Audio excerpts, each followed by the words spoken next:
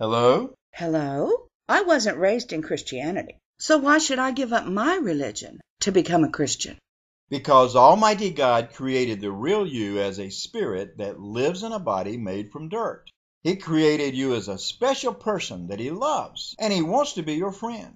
As you know, your life does not end when your body dies. Your human spirit will continue on, but you will have to account to Almighty God for all of your actions while you were living in your body. Almighty God knew that many of our actions would be so evil that we would never be able to be His friend after our body dies.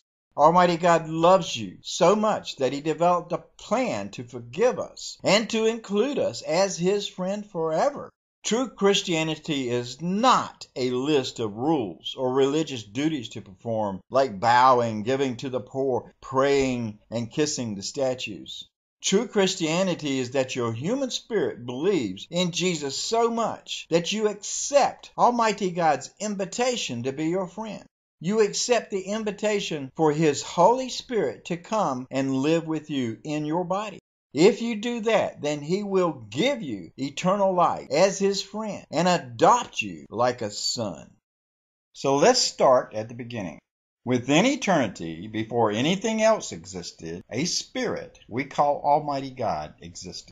In the eternal darkness before creation, Almighty God divided Himself into three persons. We identify these persons as the Father, the Son, and the Holy Spirit.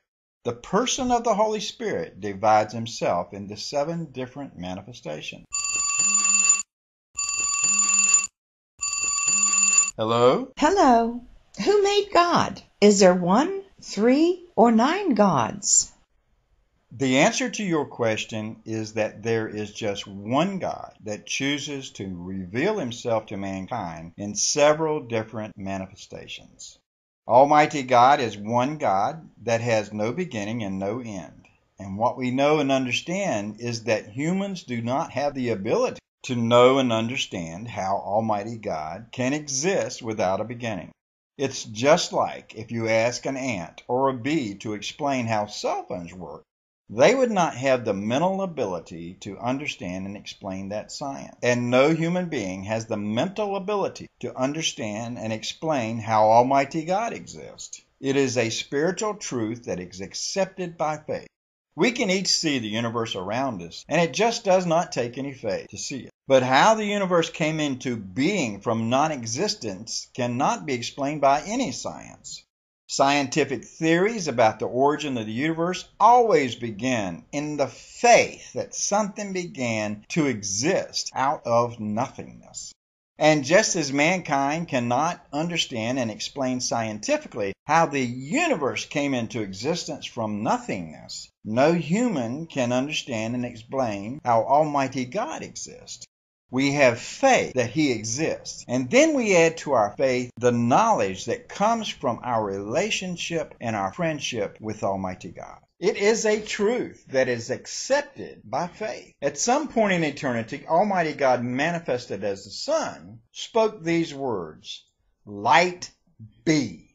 And instantly He created the universe of over 50 billion galaxies, and each galaxy with over 1 billion stars. And as I said earlier, this is just a summary of events. Within His creation is His home, and we call that place heaven. It could be a planet, but we just do not know what it is. In heaven, He created many other spirit beings to live with Him. Each one is vastly different from the other. Most of these we call angels, but He also created other spirit beings we call cherubim and seraphim.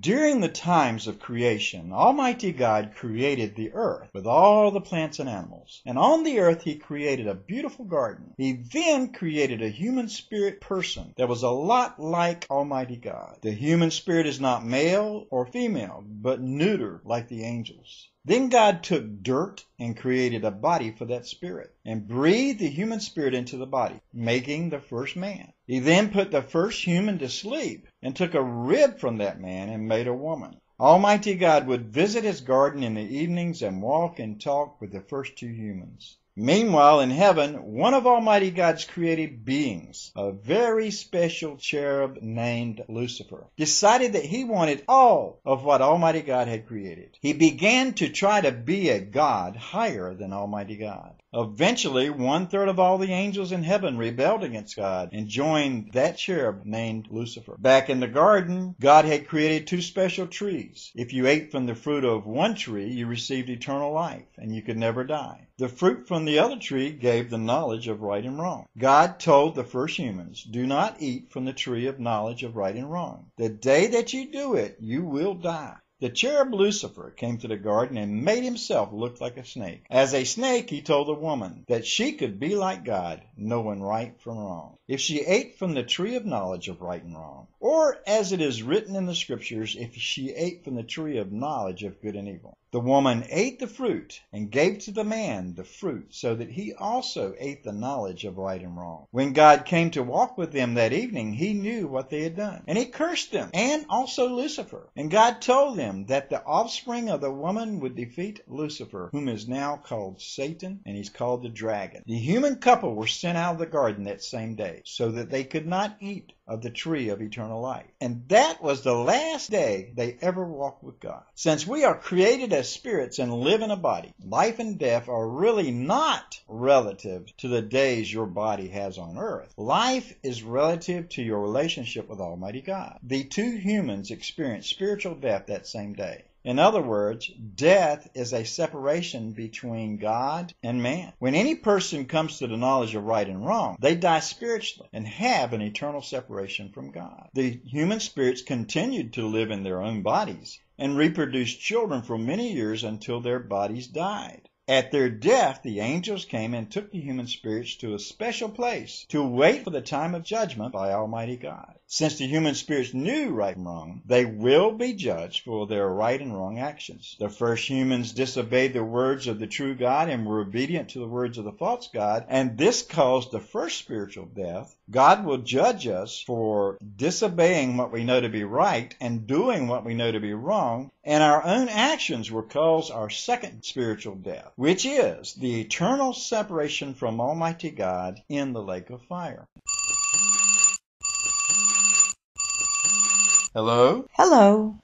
Does God throw babies into the lake of fire? No. God is a good God. Children and people whom have not reached the knowledge of right and wrong are not punished. Almighty God created the lake of fire to punish Lucifer, whom is now called Satan, and his angels, whom obey Satan. Almighty God's plan from the beginning was to give all of the human race eternal life and fellowship with him. Mankind was given a free will and the ability to choose to do right or wrong. Evil people that serve Satan instead of God are first judged and then cast into the lake of fire. But it is because they have rejected God and have knowingly done evil acts. But at the same time that Almighty God was cursing mankind to death for their sin, he was blessing them with his plan to remove all sin and give them eternal life with him. Let me take a moment to explain God's plan with the symbols of spiritual beings. Lucifer the cherub's plan was to take over heaven and raise his throne above the throne of Almighty God. He first deceived 1/3 of the angels in heaven to follow him and to serve him as a god. Then he deceived mankind during the time of their innocence. And mankind rebelled against God also. When a man's body dies, the man's spirit is taken by the angels to a holding place away from God's presence. That place is called death, hell, and Hades. But Satan himself had just walked into a trap set by Almighty God. A trap that was too simple for Satan to understand or believe. Satan's war against Almighty God continued for thousands of years, and billions of mankind had passed into death. But during these thousands of years, Almighty God spoke to mankind over and over through his prophets, and told mankind of their future, and told mankind about the total defeat of Satan and the resurrection of everyone that died to the joy of their salvation. One day all of mankind will be resurrected after the first death and restart their lives on earth. The simple plan that Satan could not understand was a sacrifice because of the greatness of the love of God for the humans of this world. Mankind is a created spirit that lives in a body made from dirt because of the union between a man and a woman. But Almighty God visited a virgin woman, made her pregnant, and he placed the spirit of the Son of God into the human body. The angels called him Emmanuel, which means God with us, and Jesus, which means Savior. He is not a human spirit in a man's body. He's the Spirit of Almighty God in a human body. Satan still did not know what Almighty God had planned. During the time that there was only one sin, Adam rebelled against God and brought the curse of death to all of mankind. But now on earth, Satan has a new opponent that cannot be defeated, the Spirit of Almighty God in a human body. Satan continued his plan in trying to kill all of mankind. And he also made many unsuccessful attempts to kill the man-God named Jesus. Finally, in God's perfect time, he allowed Jesus to be arrested and beaten and suffer many injustices. And then God allowed his only begotten Son, Jesus, to be crucified by the Roman soldiers on a wooden cross until he died. This was the sacrifice that totally defeated Satan. Satan had caused the murder of a person whom had not rebelled against Almighty God and was not under the same curse of death as mankind. The victories that Satan had enjoyed against mankind for thousands of years had all just been lost. Jesus was illegally murdered, and his body stayed in the grave 3 days, and then Almighty God resurrected Jesus from the dead.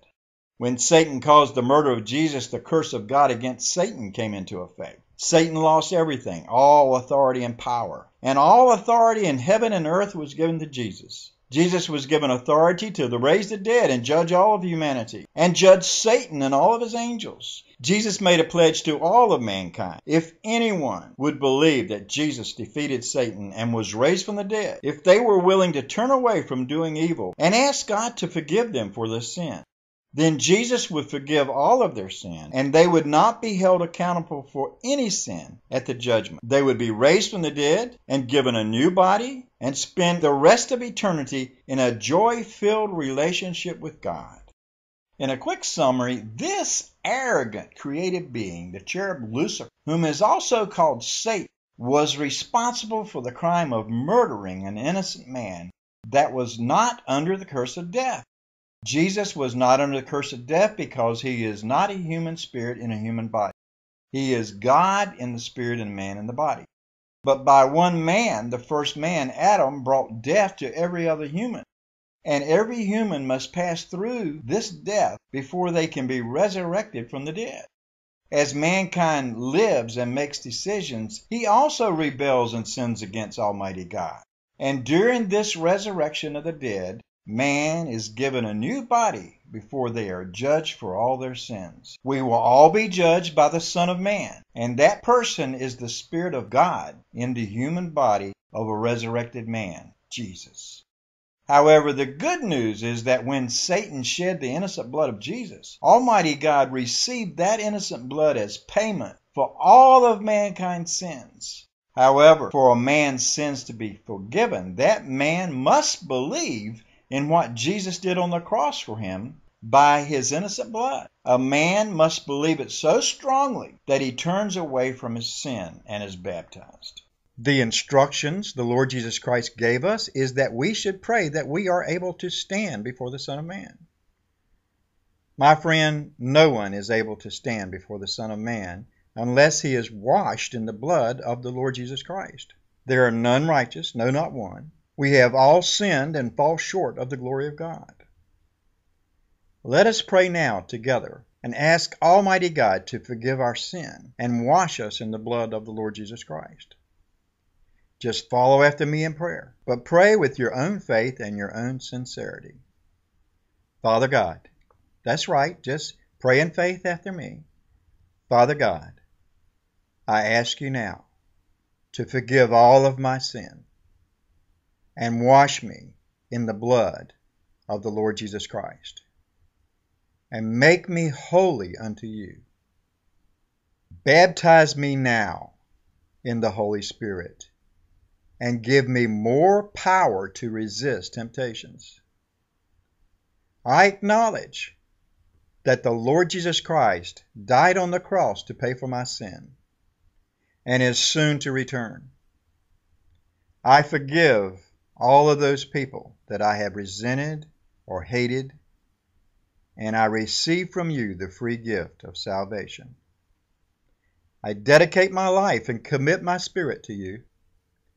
I ask you now to keep me strong in the time of testing and help me to stand before the Son of Man. I receive that as done. Amen. Thank you for praying with me, child of God.